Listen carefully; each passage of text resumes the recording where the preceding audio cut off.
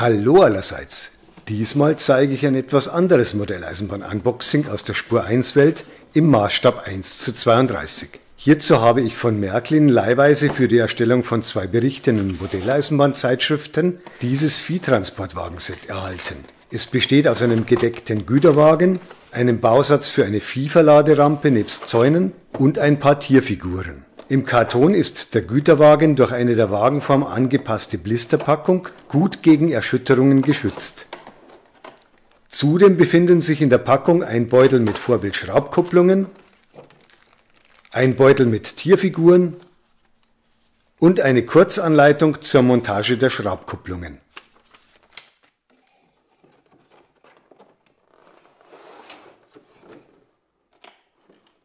Wie schön zu sehen ist, sträubt sich die Blisterpackung ein wenig. Aber jetzt ist es geschafft.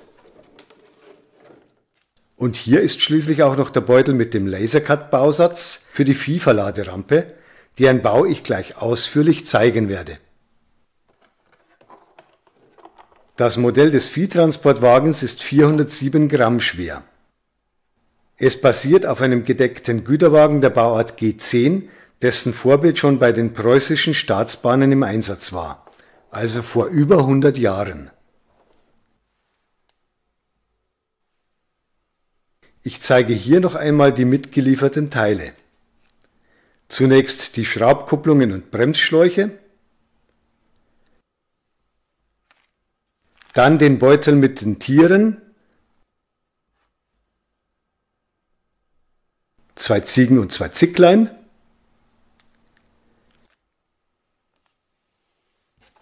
schließlich folgt noch der Laserbausatz für die Verladerampe und zwei Zaunelemente.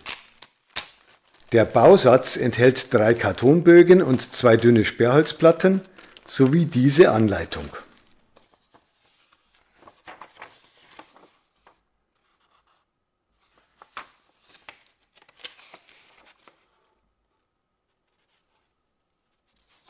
Jetzt zeige ich nochmal die per Laser vorgeschnittenen Bausatzteile.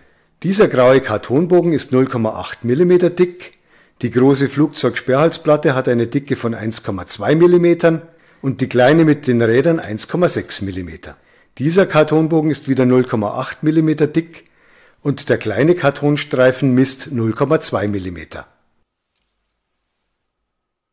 Der G10 Güterwagen hat eine Länge über Puffer von 302 mm.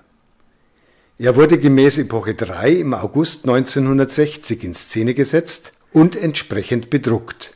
Das Modell kann laut Märklin ab einem Radius von lediglich 600 mm betrieben werden. Hierzu sind ab Werk an den Enden Modell-Klauenkupplungen montiert, die ich gleich gegen die mitgelieferten Vorbild-Schraubkupplungen ersetze. Gefertigt ist das 407 Gramm schwere Modell überwiegend aus Kunststoff, aber einige Kleinteile wie beispielsweise die Griffstangen und natürlich auch die Radsätze sind aus Metall. Die Schieberolltüren haben zwar unten keine echten Rollen, lassen sich aber trotzdem einfach öffnen. Hinter den Türen wurde ab Werk ein Viehgittereinsatz aus gelaserten Holzteilen eingebaut. Schade ist aber, dass sich das Gitter nicht öffnen lässt.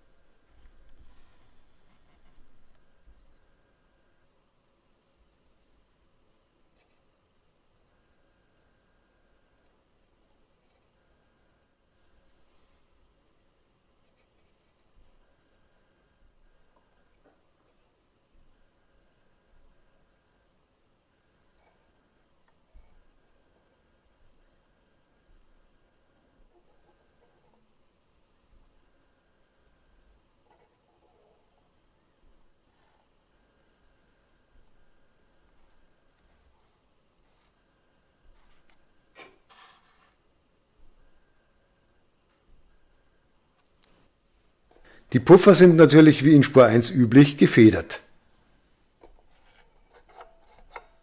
Bevor ich mich dem Bausatz widme, zeige ich jetzt mal kurz die Demontage der Klauenkupplung und Montage der Vorbild-Schraubkupplung.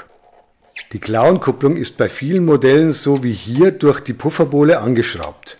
Nun lässt sie sich einfach abziehen. In das rechteckige Loch für die Verschraubung des Montagezapfens der Klauenkupplung passt die mitgelieferte Vorbild-Schraubkupplung. Anschließend wird von hinten der Kupplungshaken aufgeschoben und dann die Feder.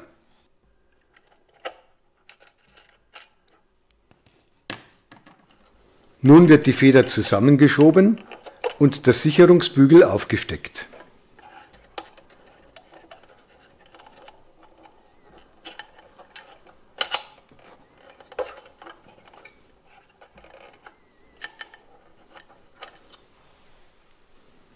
Zu guter Letzt kann jetzt noch die Bremsschlauchnachbildung montiert werden. Fertig! Als nächstes zeige ich einige Bilder, die ich bei der Montage des Bausatzes fotografiert habe. Zunächst nochmal die mitgelieferten Lasercut-Bögen aus Karton bzw. Holz. Für den Zusammenbau sind ein Schneidebrett und ein Cuttermesser oder Bastelmesserset erforderlich.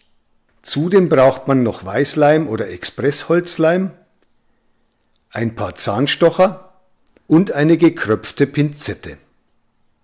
Außerdem sind manchmal bei Lasercut-Bausätzen noch eine Feile und ein paar Magnetwinkel nützlich. Ich beginne jetzt mit dem Bau der Verladerampe.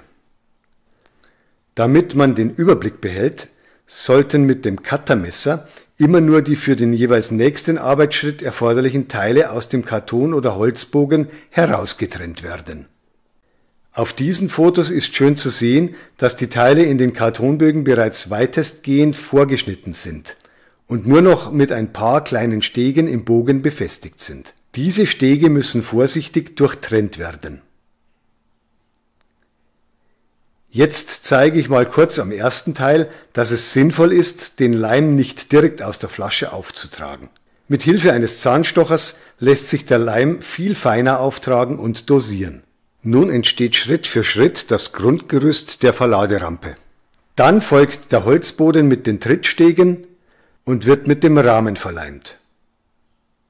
Als nächstes sind die 10 Sperrholzteile für die Seitenwände an der Reihe. Jetzt fehlen nur noch die Räder. Zunächst werden die beiden dünnen Kartonstreifen als Radreifen aufgeleimt. Dann wird die Achse fixiert und mit Distanzhülsen für die Räder versehen.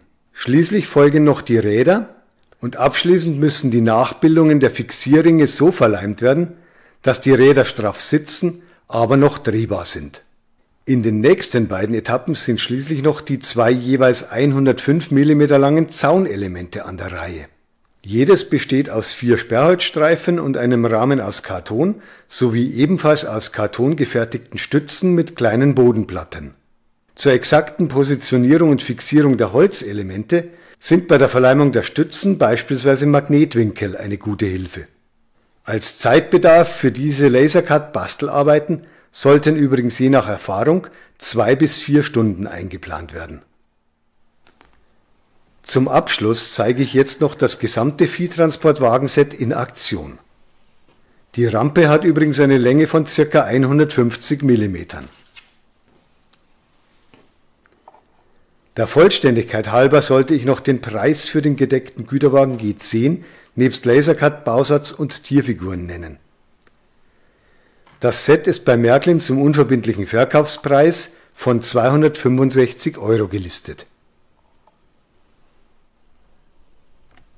Das war's für heute. Ich hoffe, mein etwas anderes Unboxing dieses Viehtransportwagens im Maßstab 1:32 hat Spaß gemacht.